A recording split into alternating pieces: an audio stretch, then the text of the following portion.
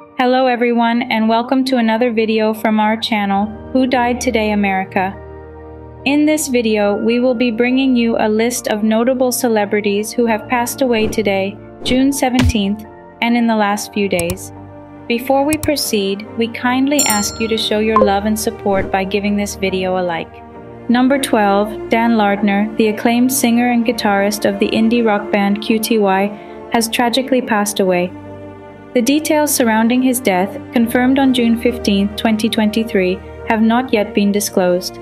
Lardner, along with Alex Nemetz, guitar vocals, Peter Bowman, bass, and Alan Hugh, drums, formed QTY in 2014.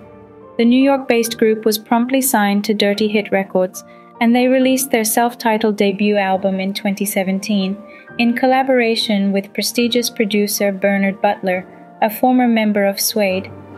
Their debut album positioned QTY as one of the most exciting new bands coming out of New York, according to NME in 2017, who subsequently featured them on the NME 100 list in 2018. The band's distinctive sound, characterized by catchy guitar pop, became a notable contribution to New York's rich musical landscape. Lardner's authentic songwriting and relatable lyrics, combined with the band's unique sound, made an indelible impact on the world of indie rock. Despite admiring musicians such as Bowie, Lardner had expressed a desire to be recognized for his lyrical talents, and he achieved this aim. His close relationship with Evan Dando, the frontman of the Lemonheads, demonstrates the kind of camaraderie in the music industry that transcends professional boundaries. His recent role as a guest of honor during the Psychedelic Furs US tour reflects the deep respect and admiration his peers had for him. Dan Lardner's untimely passing is a significant loss to the music industry. His vibrant spirit, musical talents, and dedication to authentic lyrics will continue to resonate with fans and fellow musicians alike. His anticipated second album, now an unfinished symphony, serves as a poignant reminder of an artist taken from us too soon. Number 11. Daniel Ellsberg, famed Pentagon Papers whistleblower, passed away at 92 from pancreatic cancer on June 16, 2023. Born on April 7, 1931, in Chicago, Ellsberg gained global recognition as a U.S. government analyst in the 1970s when he exposed classified documents known as the Pentagon Papers, revealing that the American government was aware that the Vietnam War was unwinnable. Educated at Harvard and Cambridge, Ellsberg served in the U.S. Marine Corps in the 1950s before transitioning to a civilian role as an analyst for the Defense Department during the Vietnam War. His role evolved into becoming a prominent voice against wrongful U.S. interventions and an advocate for patriotic whistleblowing. Over the years, his efforts shaped the public opinion towards war and its associated decisions. Ellsberg was put on trial in 1973 for espionage, conspiracy, and theft of government property, but the charges, which could have led to a 115-year sentence, were dismissed due to severe governmental misconduct, including an illegal office break-in. This scandal eventually contributed to President Nixon's resignation in 1974. Ellsberg also published 4 books, including the autobiographical Secrets, a memoir of Vietnam and the Pentagon Papers, and The Doomsday Machine, Confessions of a Nuclear War Planner. In the face of his illness, he lived his last months with dignity, surrounded by loved ones and enjoying his favorite meals and films. His death is a significant loss to the country, with tributes pouring in to celebrate his bravery, patriotism, and commitment to truth. He is survived by his wife, Patricia Marks Ellsberg, 2 sons and a daughter. His legacy continues in the whistleblowing community as he served as a vocal defender of individuals such as Chelsea Manning, Julian Assange, and Edward Snowden, who followed in his courageous footsteps. Number 10. Brett Hadley, a celebrated actor most recognized for his role as police detective Carl Williams in the long-running soap opera The Young and the Restless, died at the age of 92 on June 15, 2023. Known for his potent character development and compelling performances, Hadley's portrayal of Detective Williams from 1980 to 1990, and then again in 1998 and 1999, spanned an impressive 216 episodes, captivating audiences worldwide. In his compelling portrayal, Carl Williams, an integral character to the storyline, fathered another enduring character, Paul Williams, a private investigator played by Doug Davidson. This dynamic father-son relationship brought a familial depth to the series' dramatic plot. Hadley's acting repertoire was far from limited to his standout role in The Young and the Restless. He showcased his acting prowess in other popular TV series such as Room 222, The FBI, The Waltons, Marcus Welby, Maryland, The Incredible Hulk, and Beauty and the Beast. His cinematic contributions were also noteworthy, featuring in films such as The Mad Bomber, Funny Lady, and Made to Order. With a career that spanned several decades, Hadley demonstrated a versatile acting range that appealed to a broad audience spectrum. His lasting legacy, marked by memorable roles and unwavering dedication to his craft, is cemented in the annals of television history. Hadley's significant influence in the drama genre, especially in soap operas, has left an enduring legacy that will undoubtedly inspire future actors for generations to come. Number 9. Carol Higgins Clark, a best-selling mystery author and esteemed actress, passed away at the age of 66 in Los Angeles on June 12 after bravely battling cancer of the appendix. Known for her exceptional storytelling skills, she often collaborated with her mother, the acclaimed writer Mary Higgins Clark. After receiving her BA from Mount Holyoke College, Carol further honed her skills at the Beverly Hills Playhouse.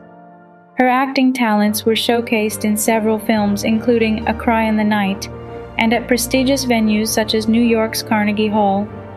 As an author, she penned over 15 books independently and several in collaboration with her mother.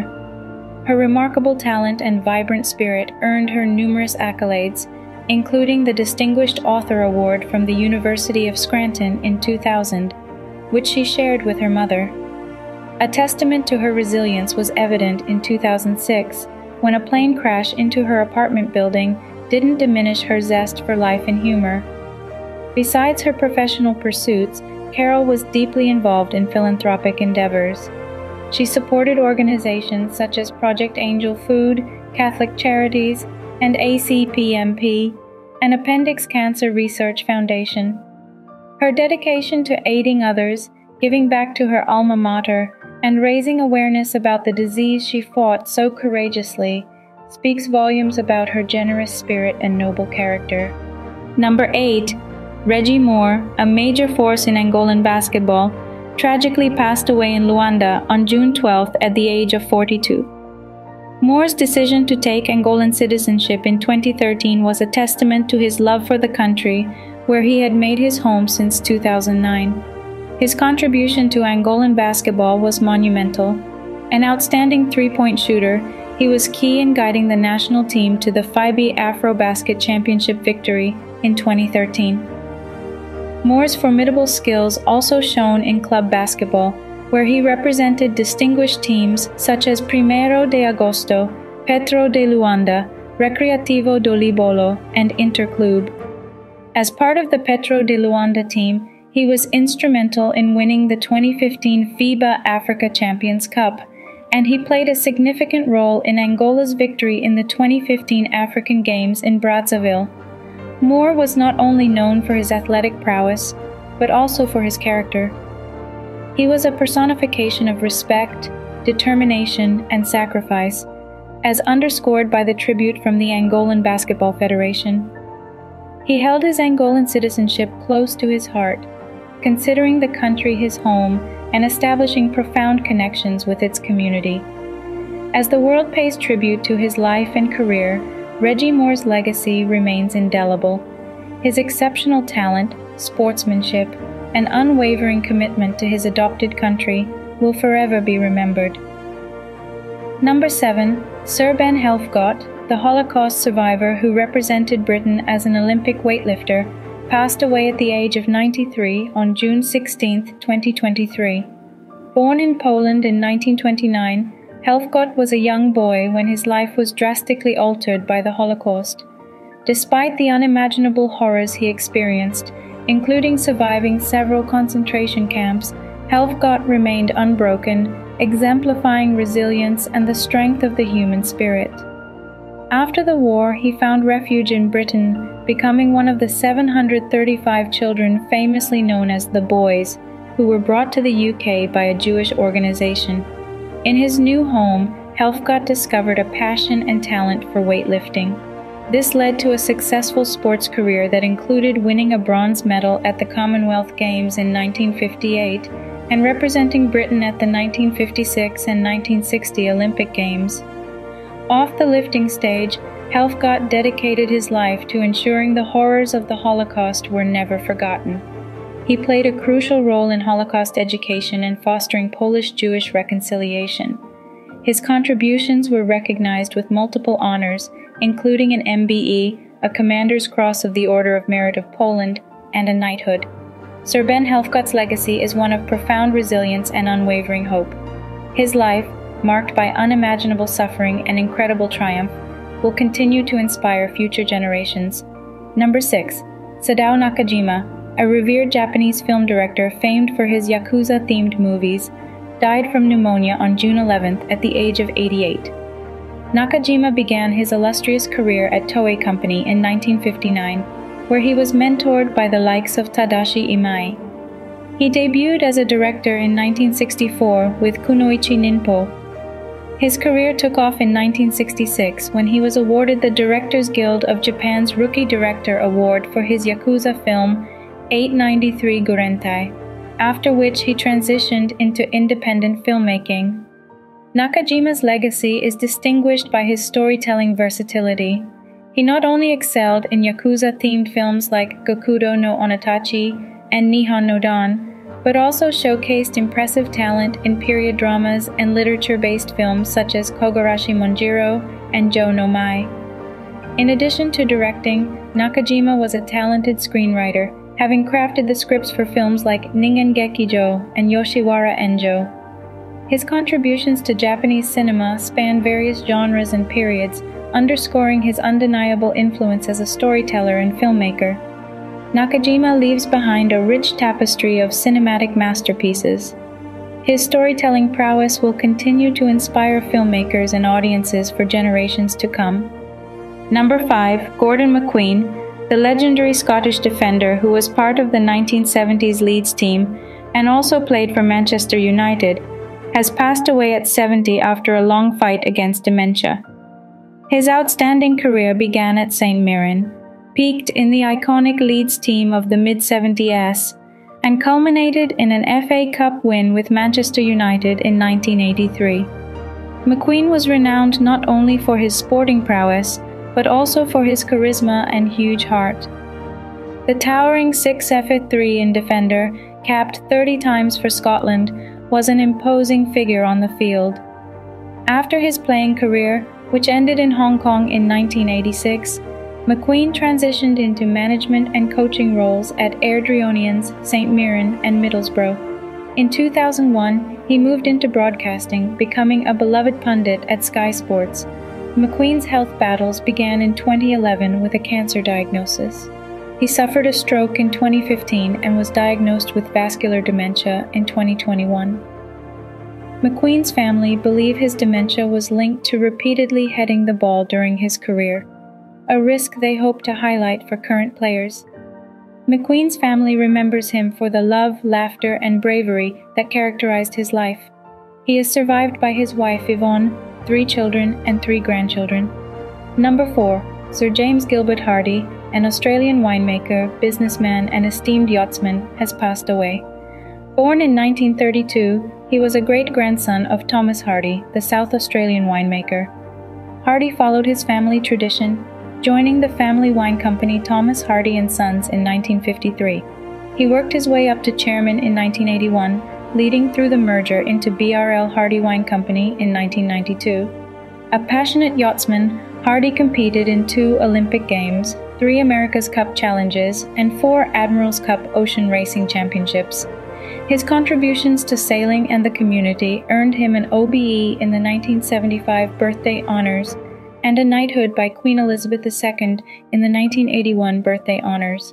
In 1994, Hardy was inducted into the America's Cup Hall of Fame. His service to the community extended beyond yachting. Hardy served on the executive committee of the Neurosurgical Research Foundation of South Australia for 25 years. He was chair of the federal government's Natural Heritage Trust Advisory Committee for 8 years and served as chairman of the Landcare Foundation. Hardy married Anne Christine Jackson in 1956, with whom he had 2 sons. A dedicated Freemason, Hardy was initiated into the Lodge City of Sydney, number 952 in 1962, and later served as Deputy Grand Master. The Lodge Sir James Hardy, number 1046, was named in his honor. Number 3, Henry Petrosky, a renowned scholar and professor who interwove engineering, history, and literature in a unique and distinguished career, passed away on June 14th at the age of 81.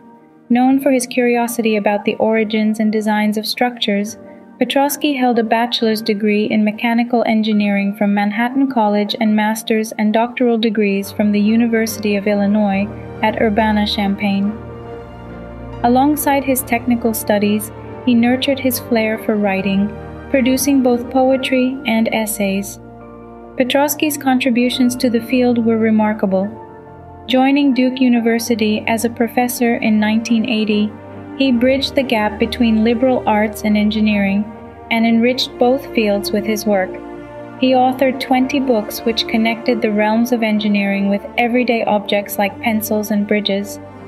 His philosophy that form follows failure posited that the best way for inventors and engineers to improve is by understanding and learning from past failures. His lucid and accessible explanations of complex engineering concepts endeared him to both peers and the public. In recognition of his pioneering work, Petrosky was appointed as a member of the U.S. Nuclear Waste Technical Review Board and held memberships and fellowships in numerous engineering societies. His accolades include the Ralph Coates Rowe Medal and the Civil Engineering History and Heritage Award. Petrosky's enduring legacy lies in his unique approach to scholarship, bringing the world of engineering closer to the public and inspiring generations to see the world through the lens of an engineer. Now, we also honor the lives and legacies of notable people who have died in the past few years.